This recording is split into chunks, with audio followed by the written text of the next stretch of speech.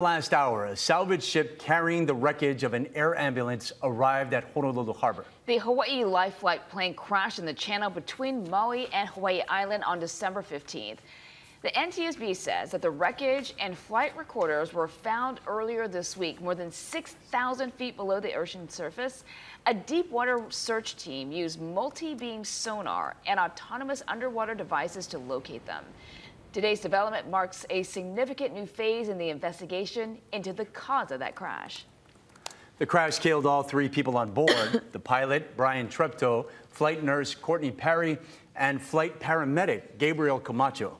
They were identified by families and friends. Their bodies were also recovered from the wreckage and were transported to Oahu via the same ship. Honolulu Medical Examiner's Office will conduct an investigation and officially identify the victims. A man who ran for office while